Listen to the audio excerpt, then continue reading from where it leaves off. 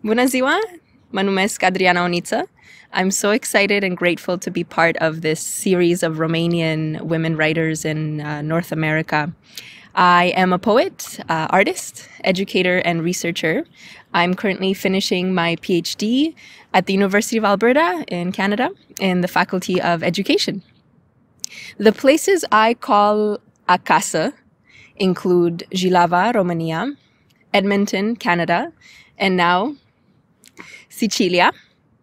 The languages that I speak, dream, teach, and recently allowed myself the freedom of writing and publishing in are limba română, español, English, français, and italiano. Lately, I've been consciously experimenting with reclaiming and maintaining limba română, my Romanian, my mother tongue, through writing these hybrid poems where I code switch between English and Romanian. I've gotten a couple of these poems published, including one called Dream, where I curate an exhibit in my childhood home, La Jilava, which won the Canadian Literature Centre Prize in 2019, and Descântec for my split tongue, which was published in the Humber Literary Review in 2020. So today I'm going to share 3 bilingual Romanian-English poems about words that are untranslatable in my first language.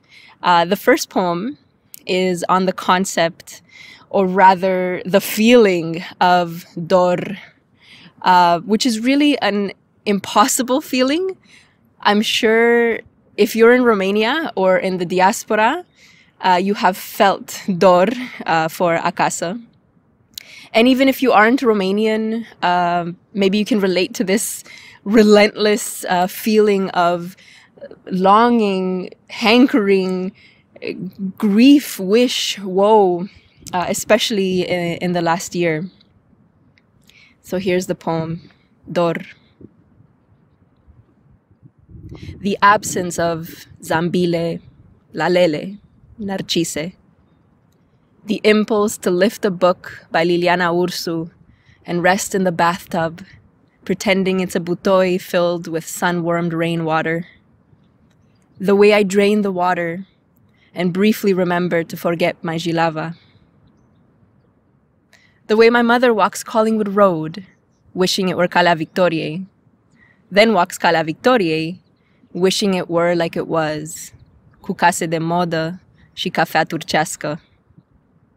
The mistake of leaving acasă, the mistake of going back, the mistake of requesting a window seat. The reason Alexandra Măceșanu left Dobrosloveni for Caracal. The 3 desperate phone calls to police. The butoi her body was never burned in. The country with coliva for the living. The nostalgia you swore you'd never feel. Parcă înainte era mai bine. The R in Adriana and the Ț in Oniță. The longing for a language that hooks and claws like that Ț in my name. The irony of voiceless alveolar affricate. The relentless way spell checker replaces limba with lim or limbo.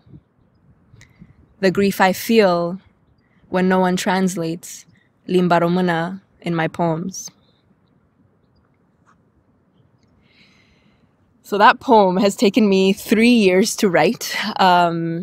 It is so difficult to describe dor, especially considering the weight of the past year.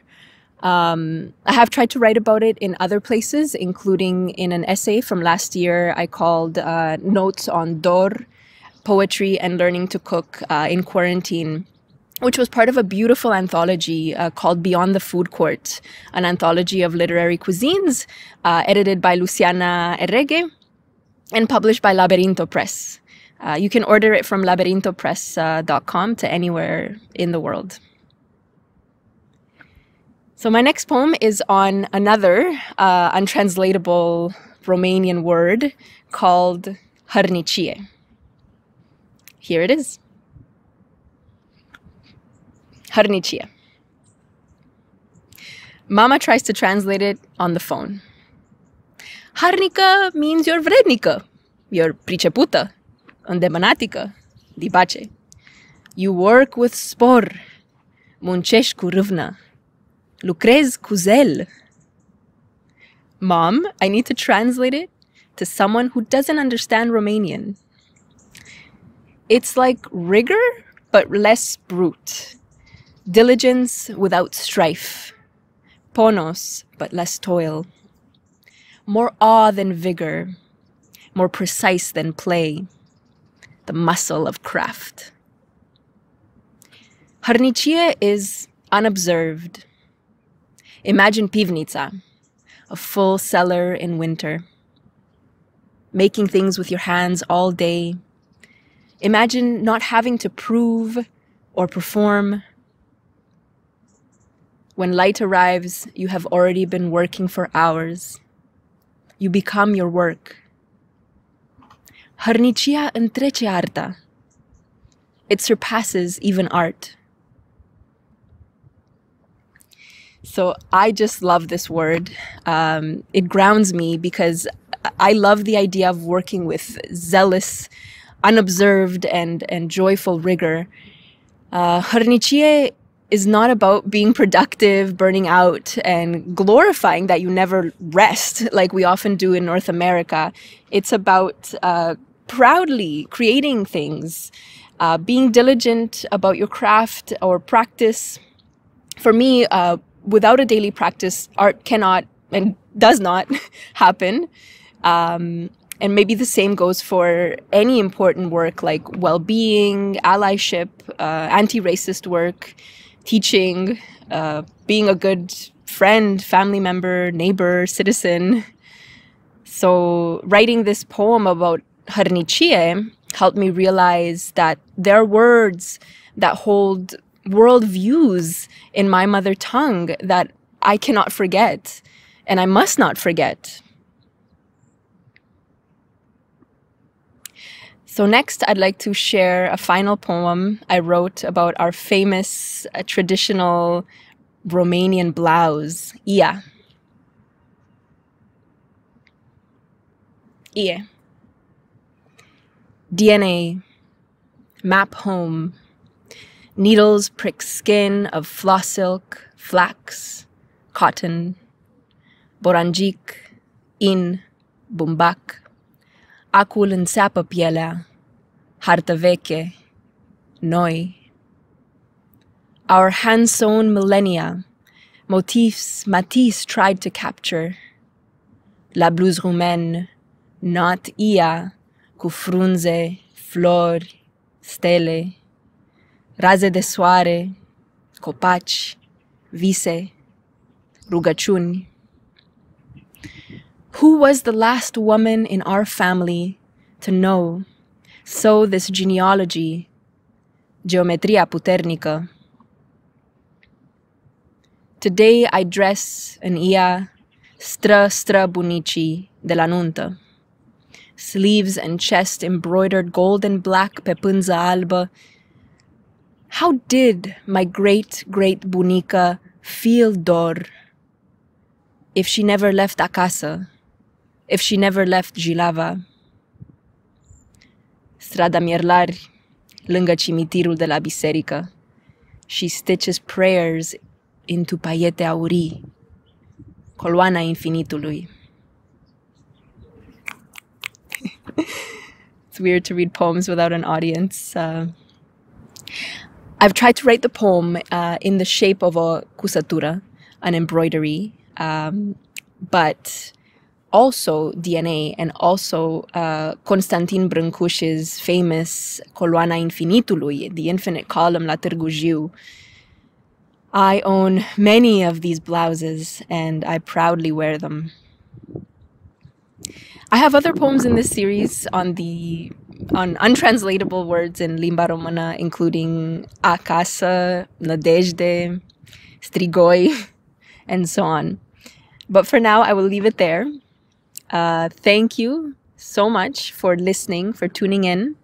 And thank you to Cristina Bejan for inviting me to participate.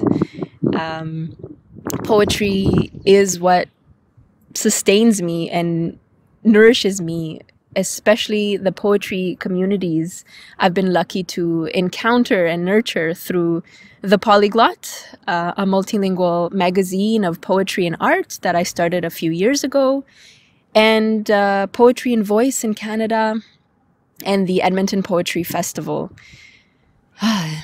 So much to do still, all of it praise, as our beloved Derek Walcott once wrote. So I'd like to thank a few more people from the bottom of my heart. The first is Mama, cea mai frumoasă și inteligentă mamă, the most caring and supportive person. Most of my poems are about you. Și o mulțumesc pe mamaie, Mimi, and other Romanian women in my life who have nourished me in different ways. I'd like to shout out to Tara Scurtu, an incredible poet and writing coach based in Bucharest. If you'd like editing or coaching or publishing advice, please book sessions with her. You will not regret it. And thank you to Matthew Stepanek of Glass Buffalo, who believed in my multilingual poems and artworks enough to publish them in a little chapbook called Conjugated Light in 2019.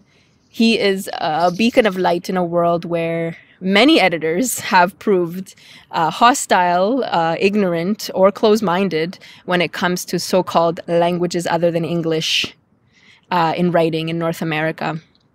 I actually have a poem about that sort of silencing that happens in the publishing world, but I will save that for another time. I think I'm so passionate about this because my research for my PhD is in heritage language maintenance through the arts and through poetry. So yes, we can chat about that in the future. So finally, I'd like to invite you to connect with me, to write together or share works. There are two upcoming opportunities where we can meet. I am leading a free online workshop on Saturday, February 6th at 11 a.m. Mountain Standard Time or 8 p.m. Romania time. It's through the Edmonton Public Library, and it's called You Don't Have to Write in English. You can register for free on their website and receive the Zoom link to join. I would love to see you there. And one more thing, The Polyglot is offering a multilingual art lab once a month starting March 6th as a chance to come together and share multilingual art and literature. It is pay what you can, and you can bring any of your bilingual poetry or fiction or artworks or dance or collages, paintings, whatever you have to share and perhaps get feedback on and just have fun together. It's been a really rough year. Vă mulțumesc din suflet. I look forward to connecting with some of you lovers of literature, art, and language. And a massive mulțumesc to the Romanian Cultural Institute in New York and Bucharest, and to Bucharest inside the Beltway. Thank you so much for organizing this series of Romanian women voices in North America. La revedere!